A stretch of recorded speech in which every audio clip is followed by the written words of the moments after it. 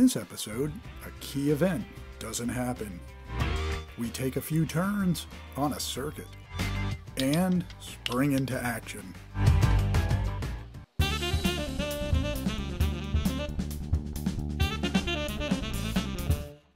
If your 190E doesn't start, or it starts and stalls, it might just be your fuel pump relay. So get behind the wheel and close the door. Hook up your seatbelt. This will keep the buzzers and beepers quiet. As you turn the key, turn your head to the left and listen. That's the sound of the electric fuel pump running to build pressure to start the engine. If you don't hear it, the fuel pump relay is our prime suspect. It's time to get out and get under the hood. Now on your 190E, the fuel pump relay sits on the exhaust manifold side of the engine compartment, and it may be out in the open just behind the battery, although it might be under a cover held in by screws. The relay is a black rectangular box. It's situated right next to the overvoltage protection relay.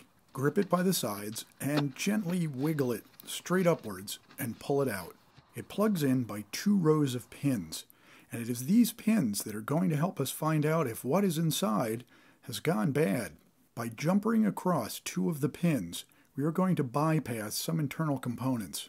This is a popular workshop manual, and it's just filled with all sorts of helpful things, but they're unrelated to our no-start problem. For instance, great for rebuilding the transmission, but not what we need today.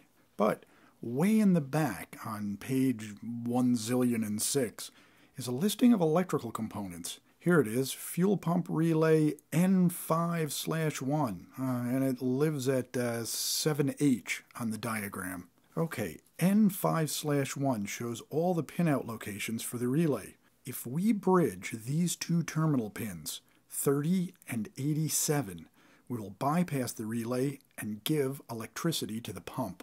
Next to each pin on the relay is molded a number that matches the diagram. I'm going to use this black marker to highlight the 2 pins we need, 30 and 87. And notice there's a plastic center pin just to the right of these 2 pins. Now I'm going to need about 1 inch or so of bare wire, stripped and bent into a sort of bow tie shape. Kind of like a figure 8 or an infinity symbol. Just connect the 2 pins that we need and make sure it doesn't short out any other pins. Notice the rows of contacts inside the plug that match the pins, 3 in the back and 4 in the front. The 6-cylinder cars have 2 extra pins. Back under the hood, remember to turn the relay around correctly. Press it in tightly and notice that the fuel pump should start to run continuously.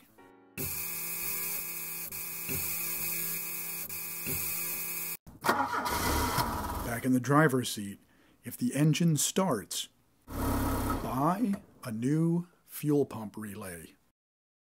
The jumper wire is not a repair. In fact, it is super, ultra dangerous to drive around running the fuel pump this way. There's no way to shut off the fuel with the key if you're in a crash. When you order, make sure to match the relay to your year, model, engine, and transmission. And there's a lot of compatible aftermarket versions available. This upper relay is for an automatic with the M102 4-cylinder engine. Notice the designation kickdown that shows it's for an automatic transmission. The lower relay is out of a 1989 6-cylinder car with a different cold start circuit. Now, you may be able to repair your relay enough to trust it as an emergency backup. We'll start by opening up the plastic case to access the circuit board. A waterproof silicone seal runs around the whole perimeter of the base. I'll slice through that with a small hobby knife. Be sure to cut all the way around. There are 2 reinforced lugs on the side of the case to pry against. bend the side of the case away gently to avoid cracking it. With the base free of the case, you can gently slide the circuit board out. Now we can see this is an aftermarket replacement relay for the 4-cylinder engine. Notice all the discrete pin-through board components. There are resistors, capacitors, some relay coils, an IC chip, and even a small board with surface mount devices on it. I know this is a newer aftermarket relay by the date code stamped on the outside of the case. This other relay is from the 6-cylinder engine. The through-the-board components have solder joints on the back. That is where we should look first. There are often damaged solder joints, and that will cause a broken circuit. Now, you don't need a magnifying glass. A great way to get a really close-up look of the components is to use the camera on your phone. You can easily zoom in close and systematically snap pictures to survey all of the circuitry. What I'm looking for is any cracked solder joints.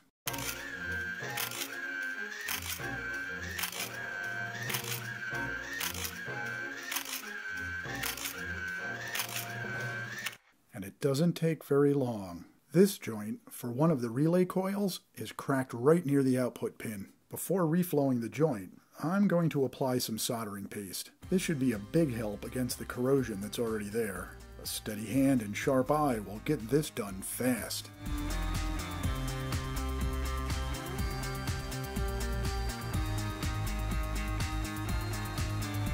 I no longer have either, so I'm going slow and taking my time and removing any excess solder.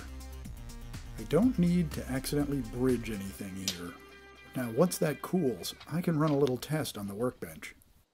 If I put 12 volts negative to pin number 31 and positive to pin 15, that will pick the relay coils. That smaller coil on the right transfers power to the larger one in the center. That cracked solder joint was making this power handoff intermittent. Let's get this back together now. There's a key slot molded in the case that only allows the board to be installed one way.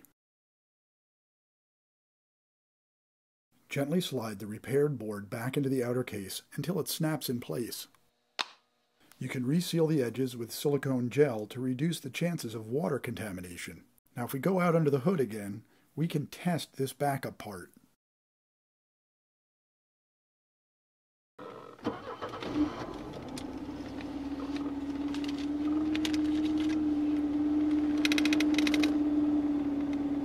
Now if it works, we're going to keep it in a plastic bag in the glove compartment as an emergency backup. And there you have it. Listen for the pump to cycle. Pull the relay and jumper it. If the engine starts, you've found the culprit. Order a new relay and install it. Check and see if you can resolder the old one for an emergency backup. Thank you for watching.